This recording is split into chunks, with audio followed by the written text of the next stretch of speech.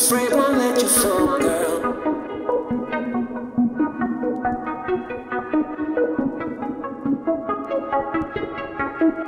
Don't be afraid, won't let you fall, girl.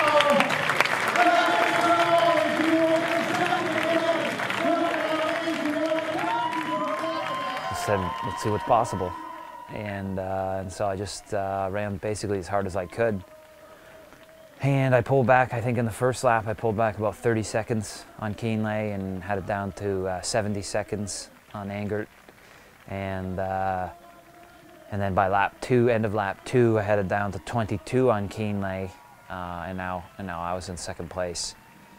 And if you do the math on that, well, theoretically Keenlay and I should have been basically reaching the finish line at the same time, and so I was mentally preparing myself for that event that we were going to be side by side and have a sprint finish. And then I caught him at 18 or so K, pulled up next to him.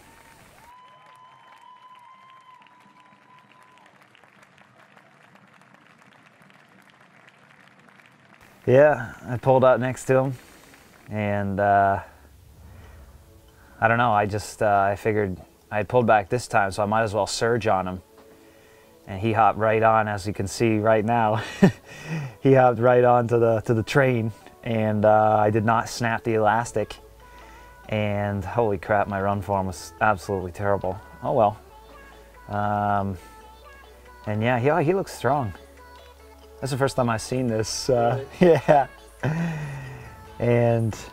And yeah, so now I'm starting to settle in now, and I figure, okay, it's going to come down to a sprint finish. We're gonna run side by side for the next couple Ks. So anyways, we go into the technical section, and then we emerge from the technical section, and Keenley throws out a surge, and I was like, holy crap, that's a really strong surge that late into the race. And but then he slowed down slower than we were running here in this section, and then that's when I knew, all right, that took a lot out of him this time to attack, and that's what I did. And then I felt the elastic snap pretty quickly, and I just said, all right, hold it steady, and that's what I did. And yeah, it was one for the memory banks, one that I'll never forget. Another great battle. Did you plan to break him earlier than that, or like right away, or did you think you were gonna have to go in and finish? There was no plans. There was no time for planning. There was no mental energy for planning. It was just living in the moment. Whatever happens, happens. You just make these intuitive decisions in the moment. And do you think about anything like Kona in that matter at all from last year, or do you just think about that already? Nah, you can't.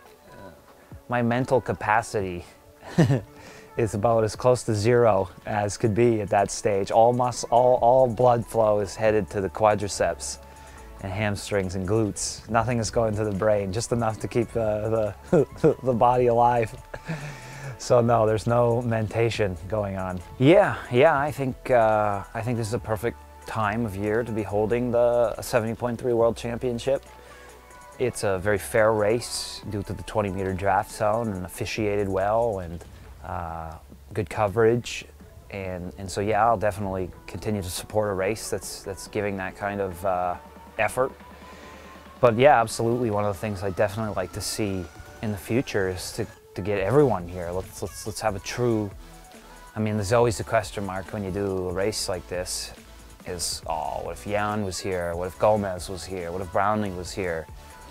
And yeah, I mean, I think we should all get together. We should, you know, if you truly love competition, you truly want to see where you stand, I think we should all plan for ourselves to get together. So hopefully next year we'll have a couple more of the big heavy hitters come out.